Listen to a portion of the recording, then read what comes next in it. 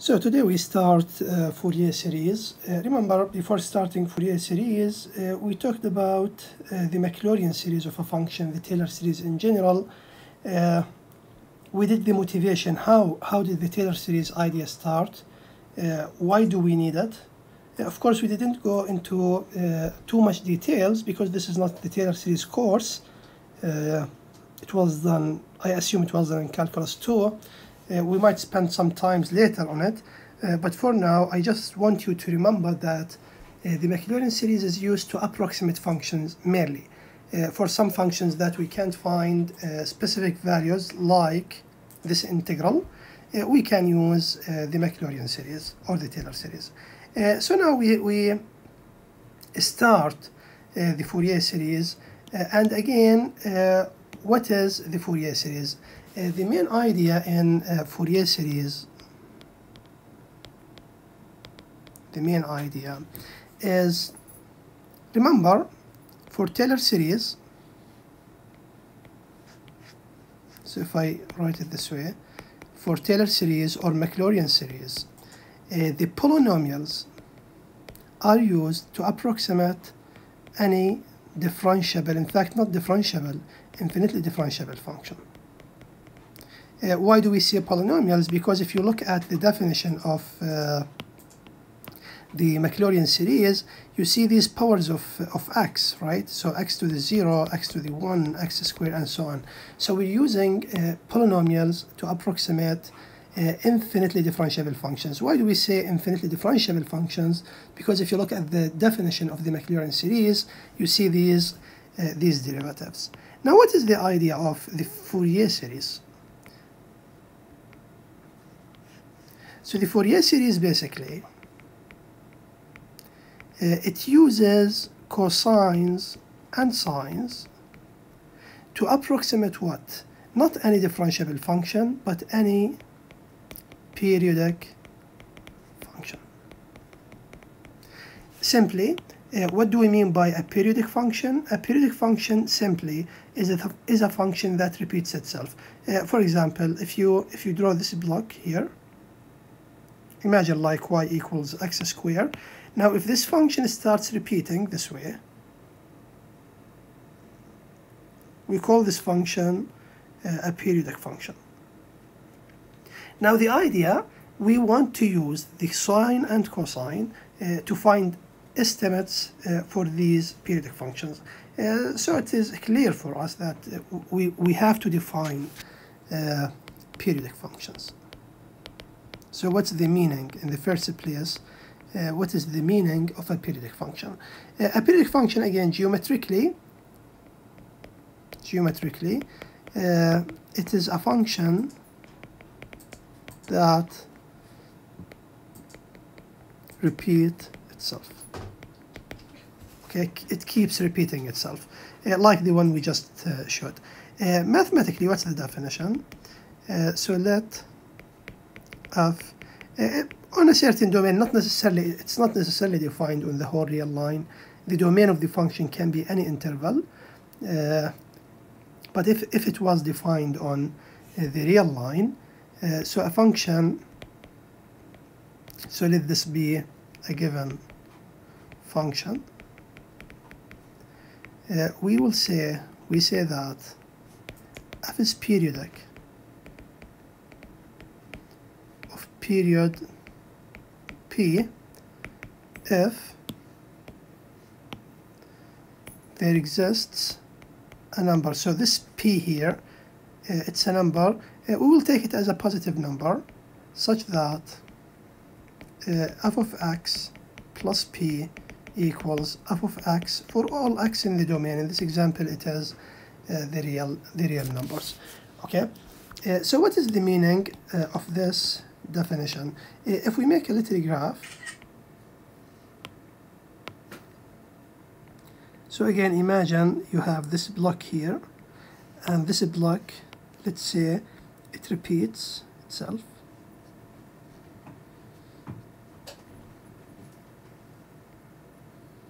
Like this.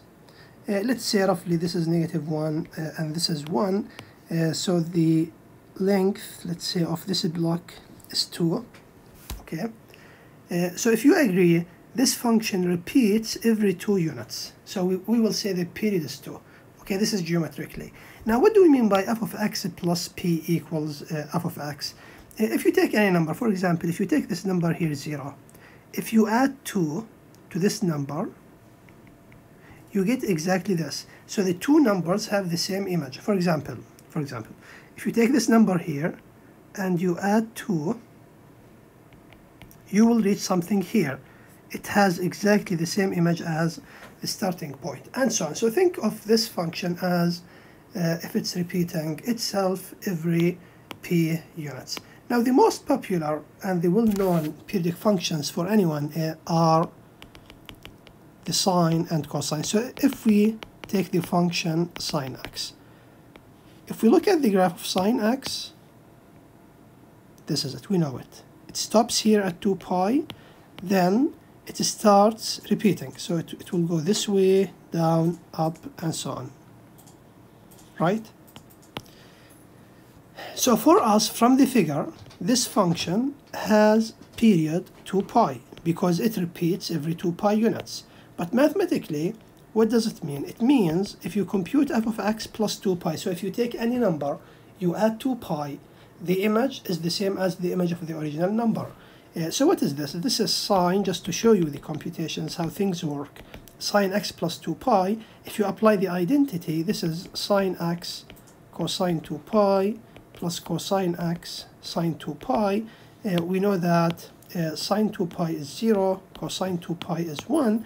So basically you are left with sine x, which is just f of x. So we've shown that f of x plus 2 pi equals f of x. This is exactly the definition of a periodic function. But what is p in this case? P in this case is 2 pi. So my conclusion is, so the function sine x is periodic of period 2 pi, right? Okay, another quick example.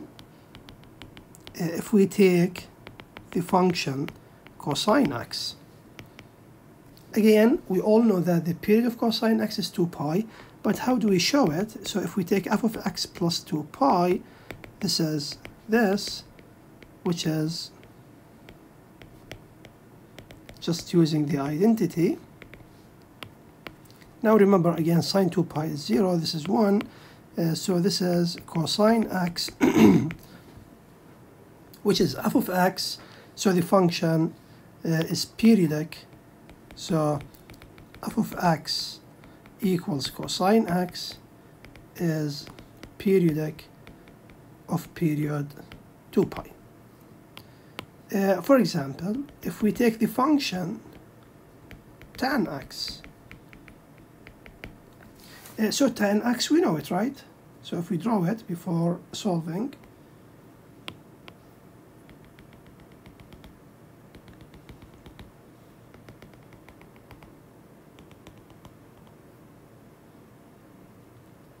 so remember, this is minus pi over 2, this is pi over 2, and the curve is like this.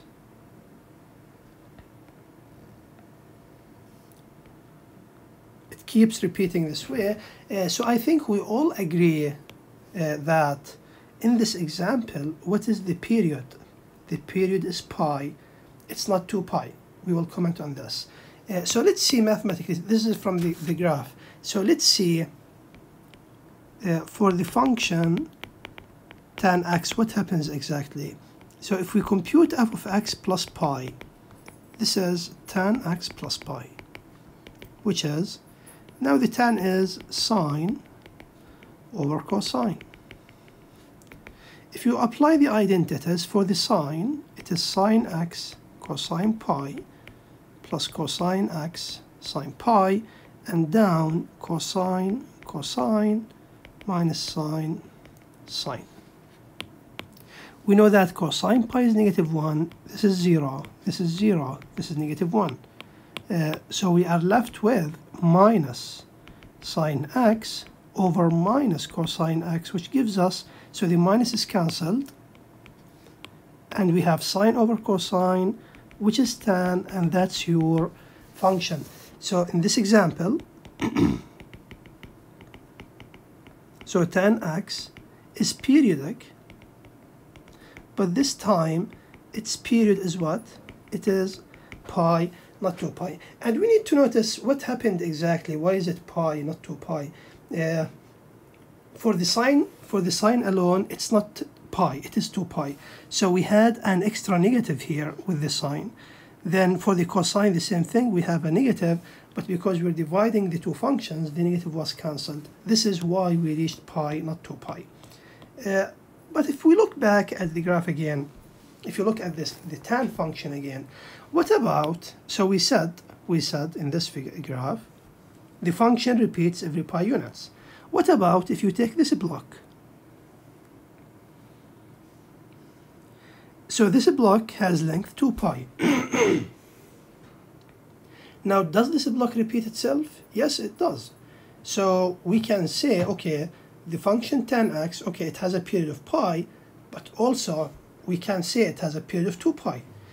So in general, this is a property of periodic functions. So what is the property? We'll say if f is periodic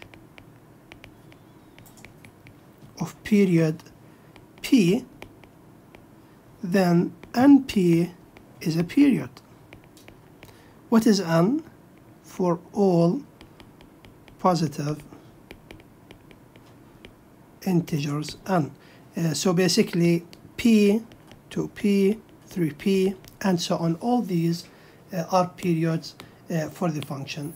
Geometrically, it's very clear if we do it quickly. So if you imagine your function like this, so this is the main block, then if you draw these repetitions,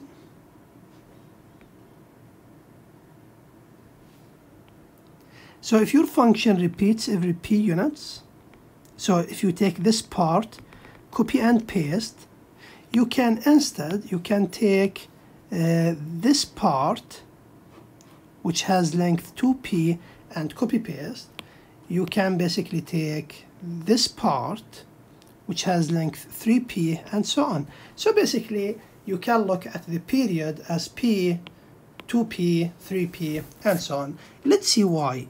Why? That means let's prove this property. So we are proving, geometrically it's very clear, but in terms of the equations, we want to prove that if the function has period p, then all positive multiples, integer multiples of this period are periods. So the idea is, so let's say f has period p. Again, we are assuming by definition that the period is a positive number. We're not taking negative periods. So this means f of x plus p equals f of x, right? For all x in the domain. So in particular, if we substitute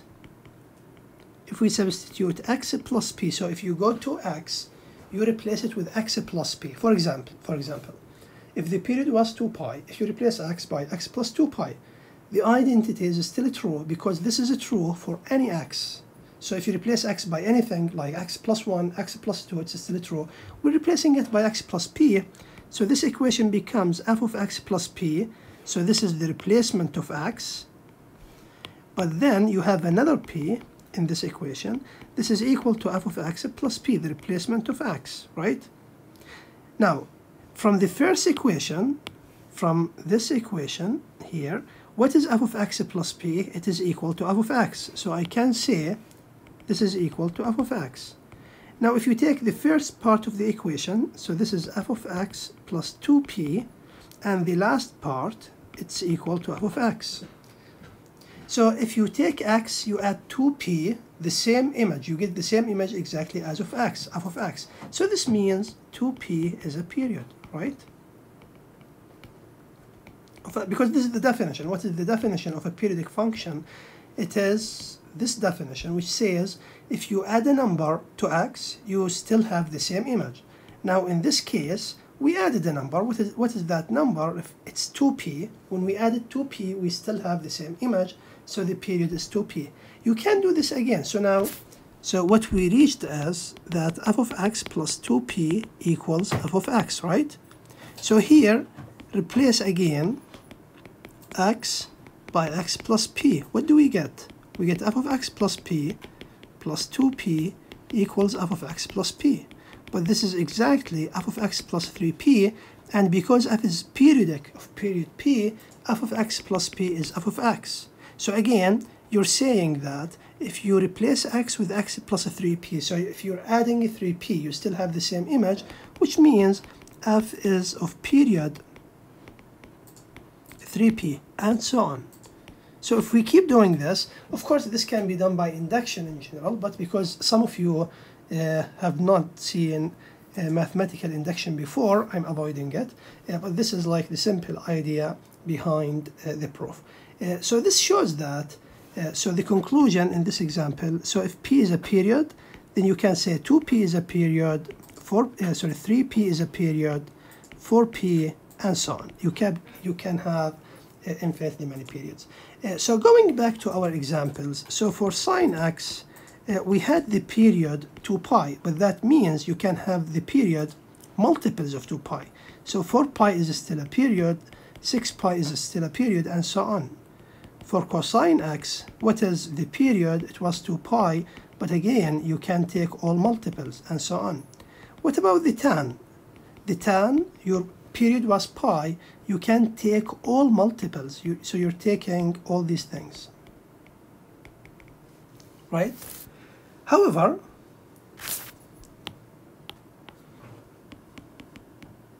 so as a comment on this idea, if p is a period of the periodic function f, half p is not necessarily a period. For example, just to show you this, for example, if you look at sine x, what is the period? The period is 2 pi. That means the function repeats itself every 2 pi units. But if you take half p, that's pi, this is not a period. The function does not repeat every pi units, right? If you draw the sine x, if you draw sine x, like this is 2 pi. The function doesn't repeat every pi units. It repeats every 2 pi units. So if you take a period, and you multiply it with a positive integer, you still have a period. But if you divide it, you're not getting a period, okay? You're not getting a period. We need more properties of periodic functions. So let's say more properties.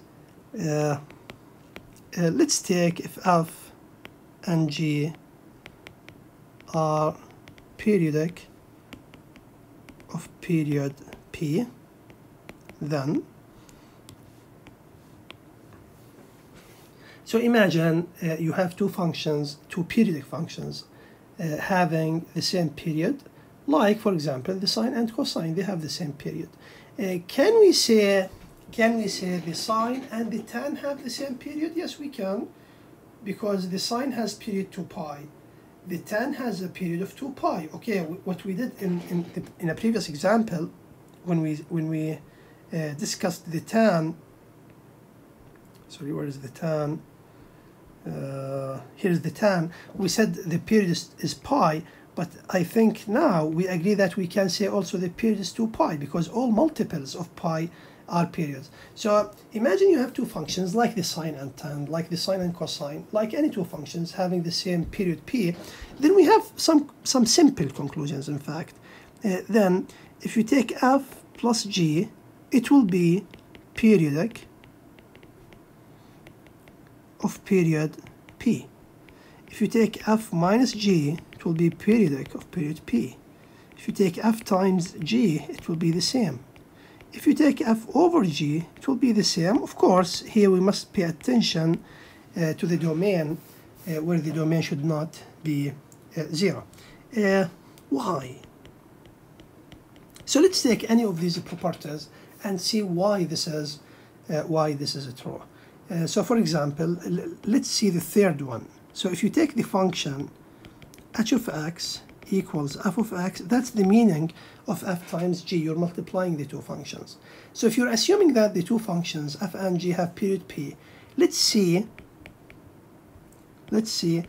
what is h of x plus p. We're claiming that this product has the period p. So we must check h of x plus p. What is it? It's f of x plus p times g of x plus p. But because f has period p, f of x plus p is just f of x, and g of x plus p is g of x. But what is f of x times g of x? It is h of x. So yes, so in this example, in this case, if f and g have same period p, and you multiply the two functions, you still have, so h is periodic of period p. Nice. The same for division, the same for addition, and so on. But we need to pay attention to a little point, like the tan and sine, cosine.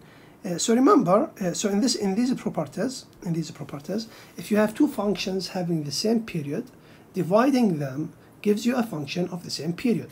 For example, the sine and cosine have period 2 pi, right? But when we divided them, so we get the tan function, the period is not 2 pi, it is pi. It is completely true to say that 2 pi is a period, but also pi is a period. So here I like to write this remark. So this remark, first of all,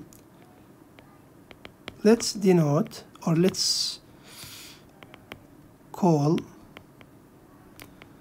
the smallest positive period of a periodic function. Let's call it the fundamental period. So for example, if you take the function sine x, it has infinitely many periods. It has the period 2 pi and all multiples of 2 pi. Now what is the smallest period of these? It is 2 pi. So this is what we mean by the fundamental period.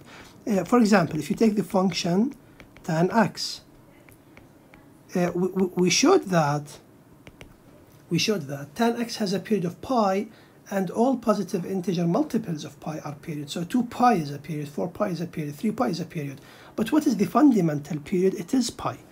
It is pi. So the fundamental period, it is the smallest period of the function.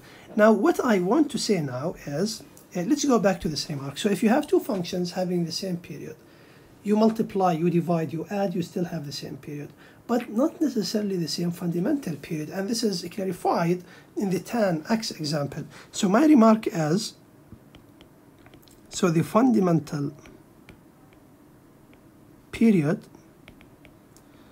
is not preserved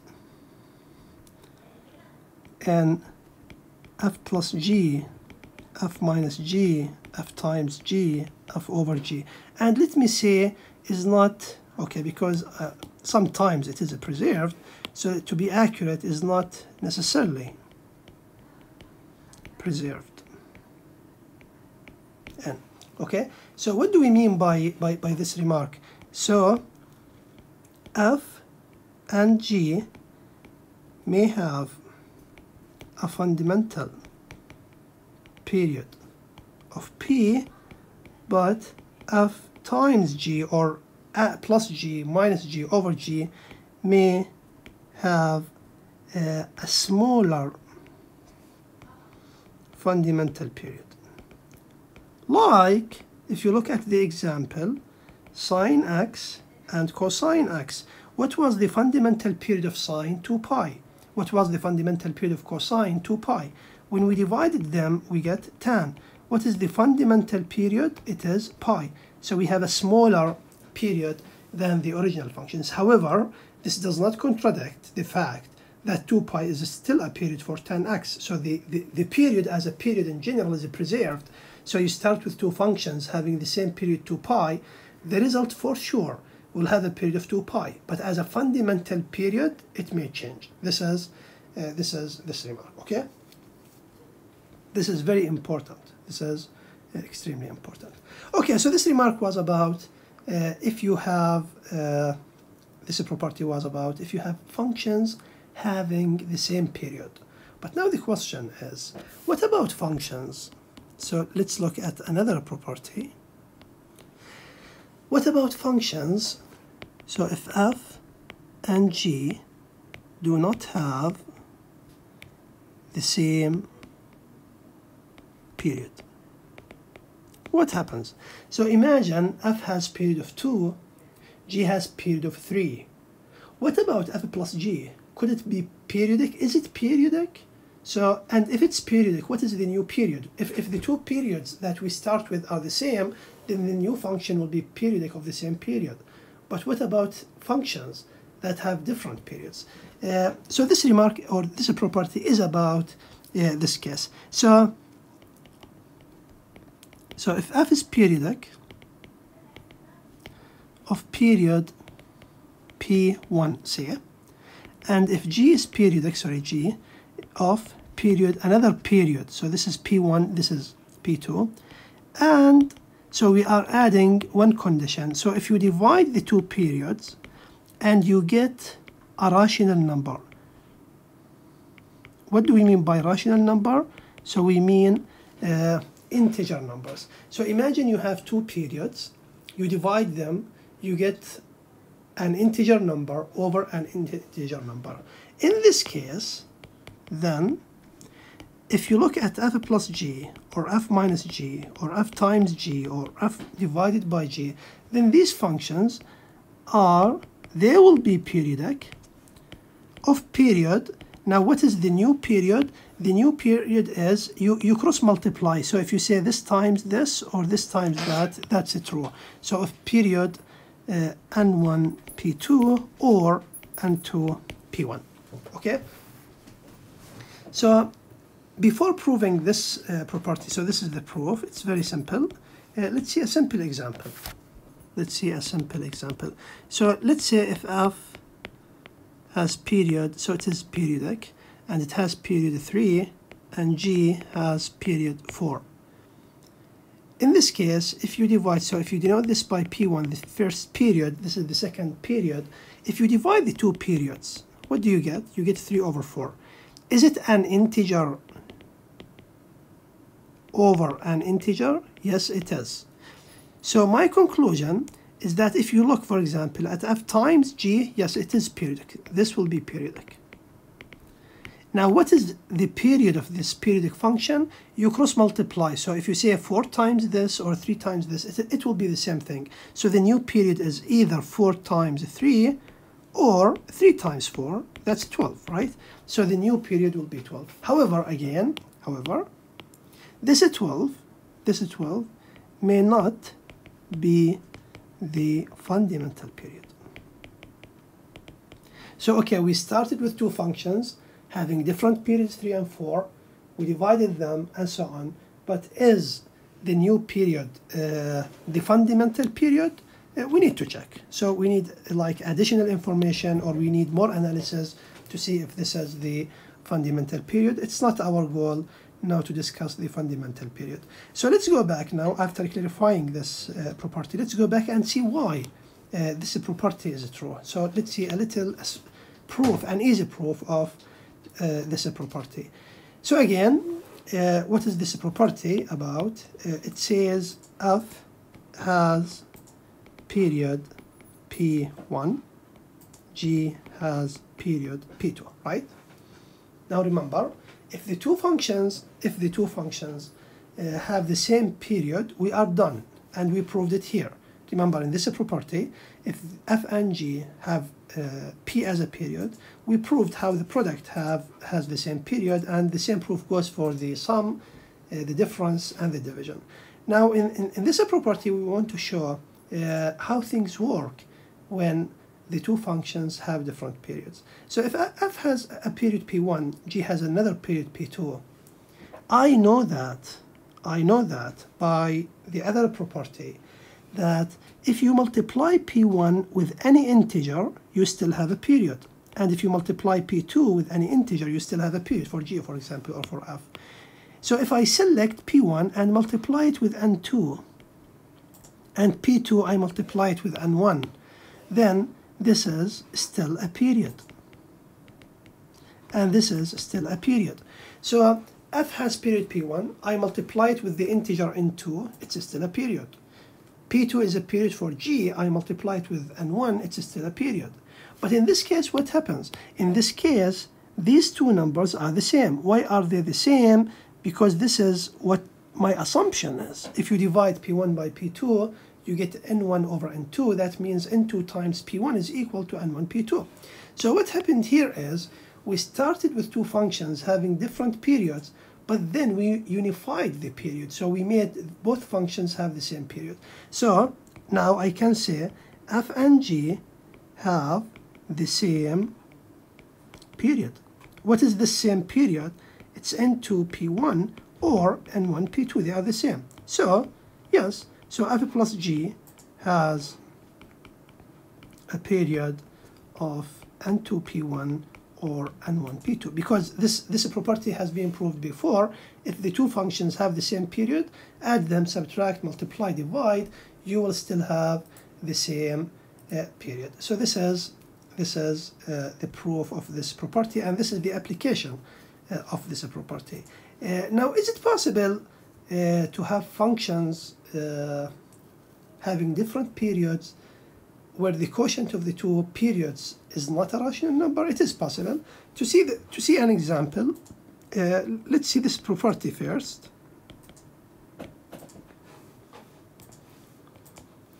So one more property for periodic functions.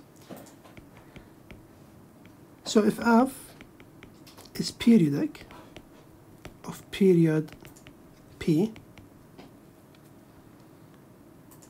and if a, just a number, is a positive number, then the function g of x, which is equal to a f of ax, has period p over a. So what does this mean? Before proving this property, so for example, if you look at the function sine x has period of what? Of 2 pi. So the function repeats itself every 2 pi units. Now if you go to this function and you say, okay, let me take sine 2x. What is the period of this new function?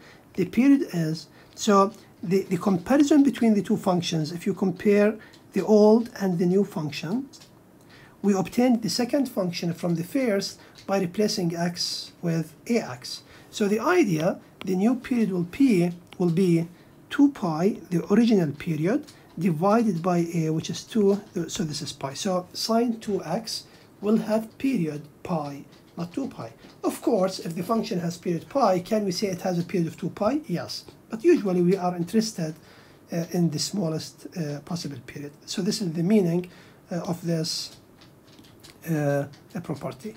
Now let's see the proof of this property. So I want to prove, so what do we want to prove? We want to prove that, so assume if f is periodic of period p, let's define g of x as f of ax. We want to prove that g has period of p over a. Okay, this is what we want to prove. So how do we prove this? To show that g is periodic, so we take g of x plus the proposed period and compute it. In the end, if we get g of x, that's exactly the meaning of a periodic function. So what is g of anything? G of x, according to the definition, okay, this is the definition of g. So g of x is f of a multiplied with x, but I'm not computing g of x, I'm computing g of x plus p over a. So I replace x with this. If you expand, this will be ax plus, and you multiply a with p over a, you get p. But now, from this line to this line, I know that f is of period what? Of period p. What is the meaning of f having a period p? It means that f of anything plus p is exactly f of the thing. This is the meaning of a periodic function. So if you take f of ax plus p, this is exactly f of ax. But f of ax is what? It is g of x. So the idea, we started with g of x plus p over a, we reached g of x. This is exactly the meaning of g having period p over a. So g is of period p over a. This is the proof. So very simple proof, just understanding the meaning of a periodic function enables us to prove all these properties. So again, this property means, just quickly, if you take the function, for example, cosine x, what is the period? It's 2 pi. So if you multiply the x with any number like cosine 3x, what is the new period? It's 2 pi over 3. For example, you take tan x, what is the period? It's pi, you can say 2 pi, but again, we are interested in the smallest period. Then, if you multiply the x with 4x, so what is the new period for tan 4x? It will be pi over 4. This is the meaning of this property. Now, I can say the most significant property of periodic functions, this is, in my opinion, this is the most significant property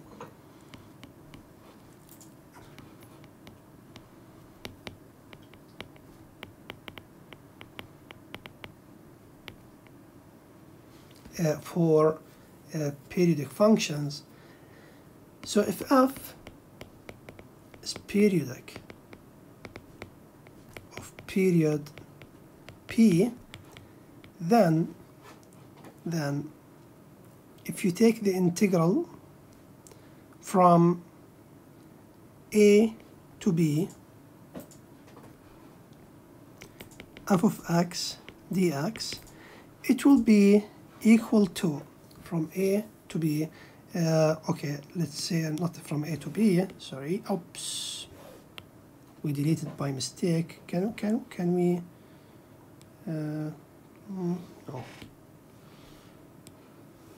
So we can't get it back. So again, property, this is the most significant.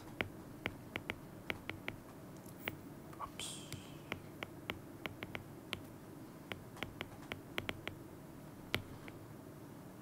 Is if f is periodic of period p, then so if you take the integral, integral from a to a plus p, f of x dx, it will be equal to the integral from b to b plus p, f of x dx for any a b. What is the meaning of this property? So if you look at the two integrals, and you compare the limits on the left are a up to a plus p. The limits on the right are b, another number, up to b plus p. The b could be here between a and a plus p, but in general it can be anywhere. So what's the comparison between the two integrals? So the length of this interval is p, the length of this interval is p. So basically what this property says is that if you take any interval of length p and you integrate the periodic function, you get the same answer.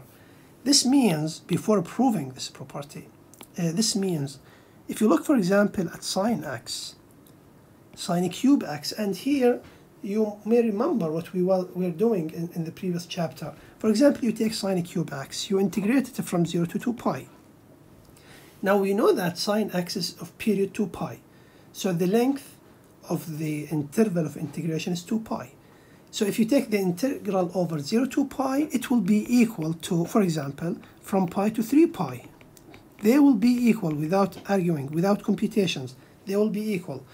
Also, if you take the integral from negative pi to pi, it will be the same thing exactly. Because from negative to pi to pi, the length of the interval is 2 pi.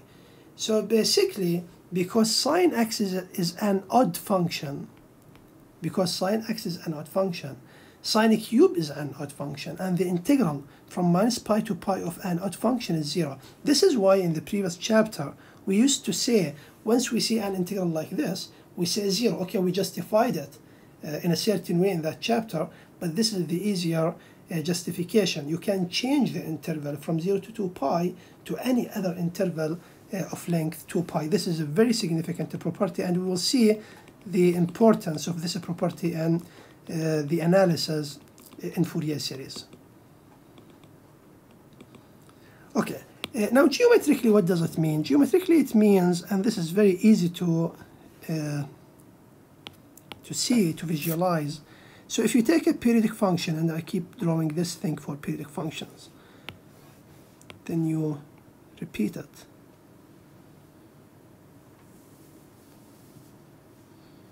So imagine you have this periodic function. Okay?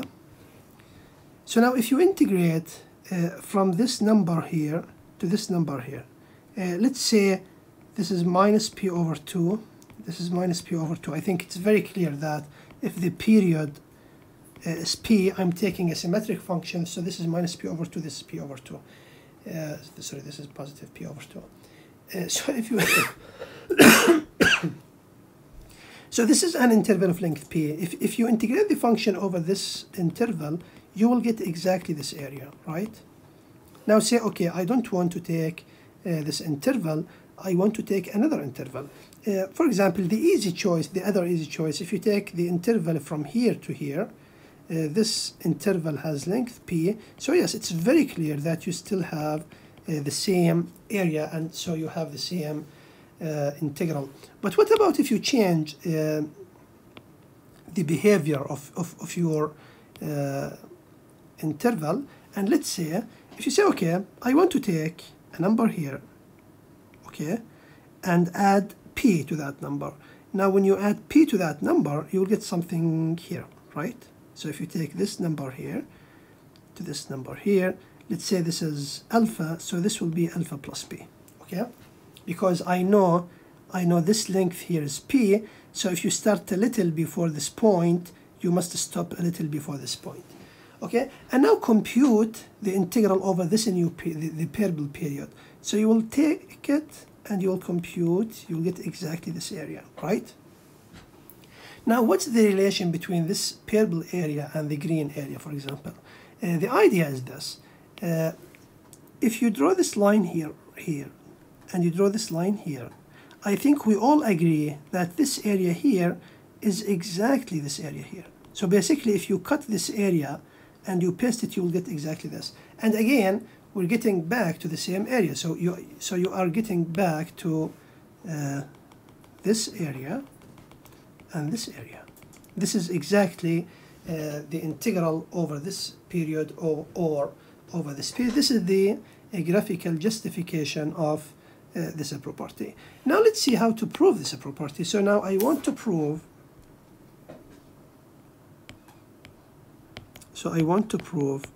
that if you take the integral from a to a plus p, it will be exactly b plus p for any function, sorry, for any a and b. Okay, so the idea, okay, we saw the idea geometrically. Now I want the math. We want the math. So let's define g of a as the integral from a to a plus p f of x dx. look carefully to this function. So the a now is a variable. So the a could be 1, could be 0, could be any number. So my function g depends on a, and the a, we see it only in the limit of the integral. If we differentiate this function, how do you differentiate a function like this? Remember, we need to apply the fundamental theorem of calculus. What does the fundamental theorem of calculus say? It says you take the upper limit, plug it in f, times the derivative of the upper limit, minus do the same thing for the lower limit. So basically, when you differentiate, you get f of x plus, f of a plus p times the derivative of the upper limit with respect to a, which is 1, minus you take the a, plug it down, and times the derivative of the lower limit, which is 1. So basically, you're getting f of a plus p minus f of a. But I know, you know that f is periodic of period p. So if the period is p, that means f of a plus p is equal to f of a. So this is equal to 0, right? So what did we reach? So g prime is equal to 0. But we know that if g prime is equal to 0, what is the function whose derivative is 0? It's only the constant function. So now I conclude that g is the constant function. Wow, it's very nice. What is the meaning? So what is g? So this is what we did. So g of a is the integral from a to a plus p f of x dx is the constant or a constant function. What is the meaning of the constant function? For example, if you have a function f of x equals 5, this is a constant function. This means if you plug any number into this function, you get the same result, 5. So you plug 10, f of 10 is 5, f of 5 is 5, f of anything is 5. This is the meaning of a constant function. So if you say g here is a constant function, that means, so if you plug any values, you get the same thing, right? So g of a is exactly equal to g of b for any a for any b. That means what's g of a? It's a plus p f of x dx. And what is g of b? It's the integral from b to b plus p f of x dx. This is, I think, this is the easiest proof for this property. Of course, other proofs you can argue this way, like this geometric understanding. You can translate it and make another proof for this property. So again, this is one of the most interesting properties. Remember it. If you integrate a periodic function over any interval of length p, the period, you get the same